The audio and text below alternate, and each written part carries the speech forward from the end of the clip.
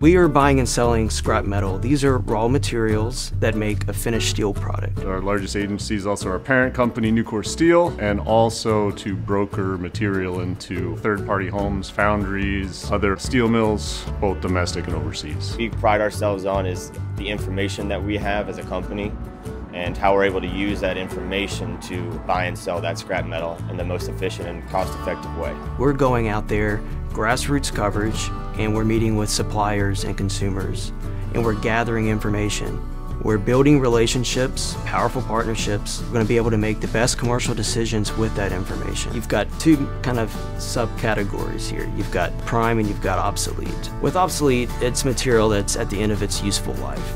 So these are old cars that are shredded up. Prime would be coming out of automotive plants that are fresher and lower residual material. Some of this material could even be going plant direct. That scrap metal products is going to be found through our recycling yards within DJJ, but also buying open market accounts that are not within the realm of DJJ. What I like about my job is the entrepreneurial nature of it. There's a lot to be said about having the freedom to travel, work on the road, visit accounts, and interact that way rather than just being stuck behind a desk. You have the flexibility to be able to come up with new solutions and find answers to problems that weren't there before. And there's very few jobs right out of college where you have that flexibility. So from the scrapyard to the rail car to the furnace and rolling mill, here's the finished product that's made here at Nucor Gallatin Steel. These coils are getting ready to get shipped out by rail or truck all over the country to turn into new products. It really is the full circle.